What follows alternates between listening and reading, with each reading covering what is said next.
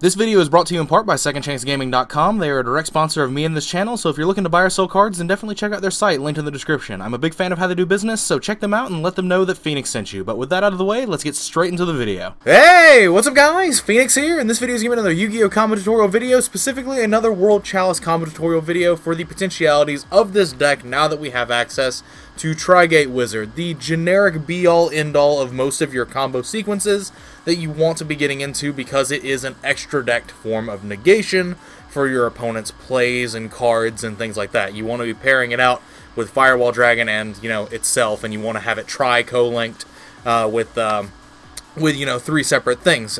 What I refer to as tri-linking, which is not an official term, but I just call it tri-linked. Whenever you hear me say or type a tri-linked Tri-Gate Wizard, I mean that it's co-linked with three separate things, making its third effect live. But regardless, I decided to go with a little bit different structuring for this video to, instead of starting the video out with, a certain sense of ambiguity of just being like the cards on the table that I'm going to be using for the combo sequence, I figured that while I'm talking through this intro sequence of the video, I could show you guys the ending board of the combo in particular that we're going to be covering today.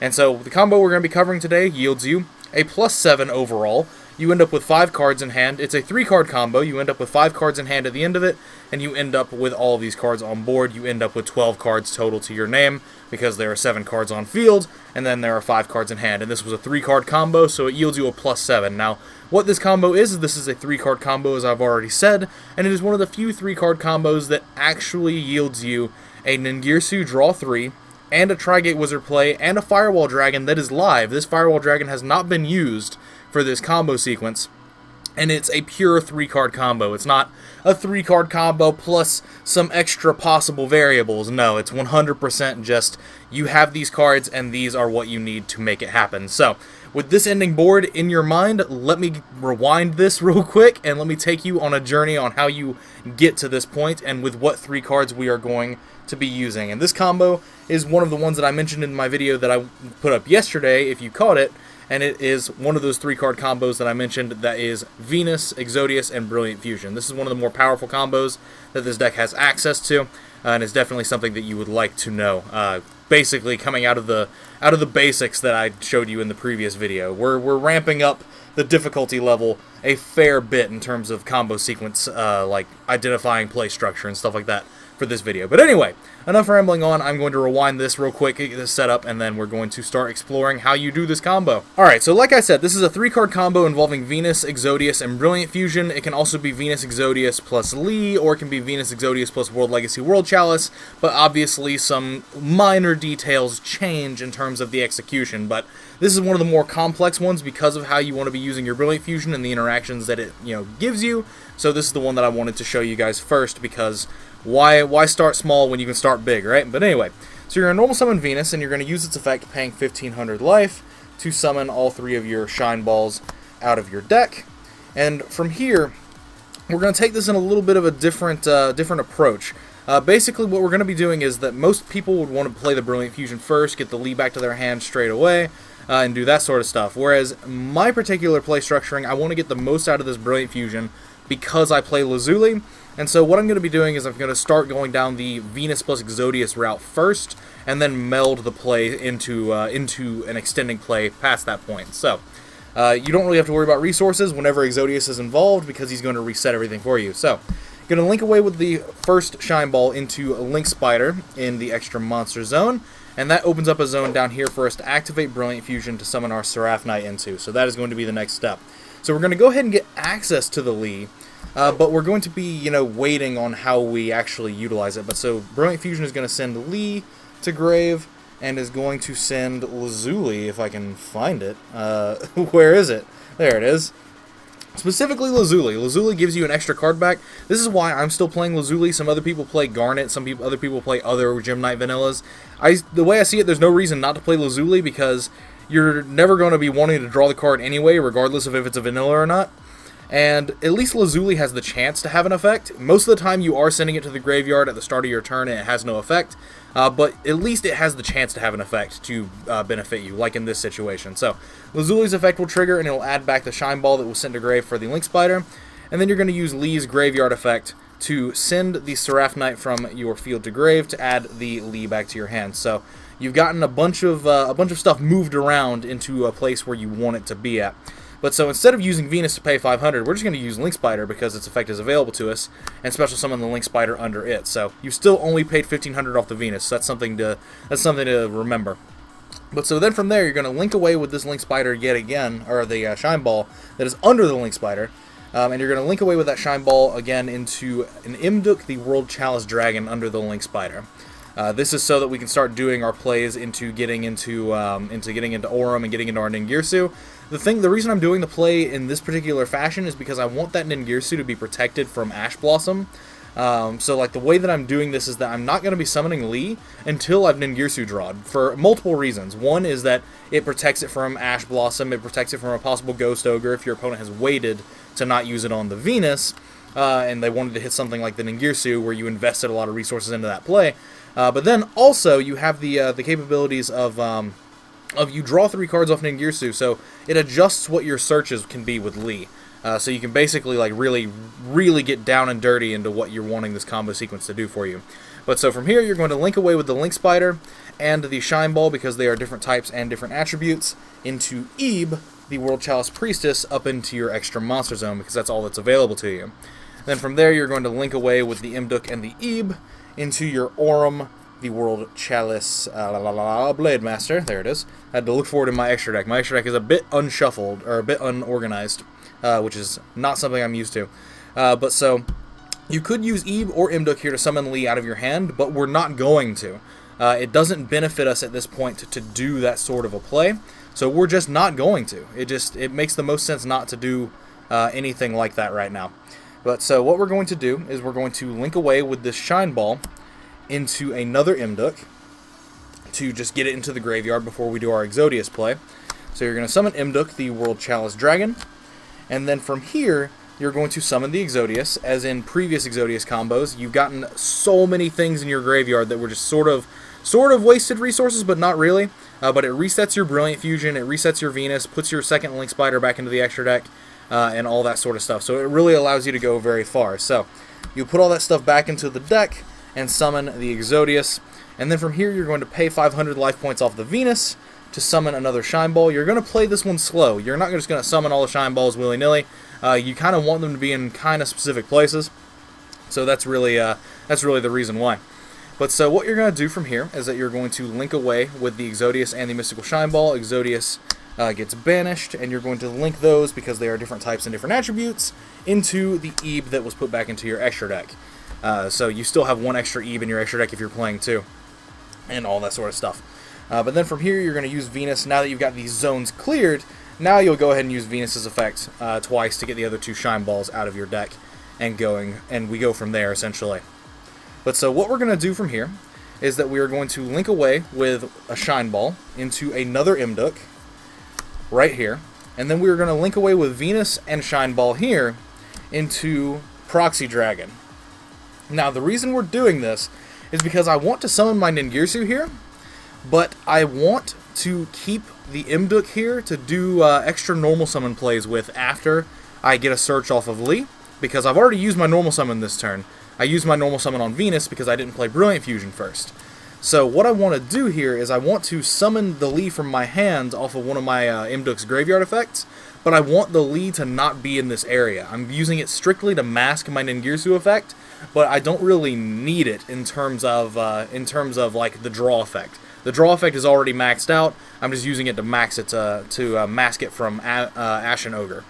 But so you're going to link away with the Imduk and the Proxy Dragon, leaving specifically this Imduk here, and you're going to link into Ningirsu, the World Chalice Warrior. And then from here, Ningirsu will be Chainlink 1, and your Imduk that you sent to grave will be Chainlink 2. You'll summon the Lee out of your hand over here, and you will get your 3 draws off Ningirsu because it is pointing to 3 World Chalice monsters. So now from here, after you've drawn your 3 cards, you get to look at your 3 cards, look at the other 2 cards that were in your hand, and you get to decide what you want to search off of Lee. If you drew into a World Legacy World Chalice, then great. You can just search whatever the hell you want with Lee. You can search a Guard Dragon, you can search whatever. It's pretty inconsequential. All it does is that it fuels your combos to have different results. But if you don't have World Legacy World Chalice, then at this point you'll use Lee's effect to search for World Legacy World Chalice. So, not taking into account what any of these 3 cards are, add World Legacy World Chalice to your hand. You want a World Legacy World Chalice in your hand after this is all over and after all this is said and done, essentially. But so, from here, we're going to start linking up and doing our Tri-Gate plays. Specifically, we want Tri-Gate to be where Ningirsu is, so we need to get rid of the Ningirsu, and then we need to start trading our monsters up for better resources because of how Aurum works. So, the reason we wanted Imduk over here was because we want to use an additional normal summon of the World Legacy World Chalice. And so what we wanted the Imduk to stay on the board. So like you could have put an Imduk over here, you could have summoned the Lee here. It honestly doesn't really change a lot, but basically the way I like to do it is to keep World Legacy World Chalice over here for particular reasons. I don't like to mess around in this area unnecessarily if I don't have to, because that's when you can start introducing variations and introducing errors like that you just mess up. So things to consider. But so you use your additional normal summon, tributing the Lee, and you summon the World Legacy World Chalice. Now from here, you're going to link away with Ningirsu and World Legacy World Chalice on your board, and you're going to link those into a Link 4. You're going to link those into Firewall Dragon over here next to Ebe.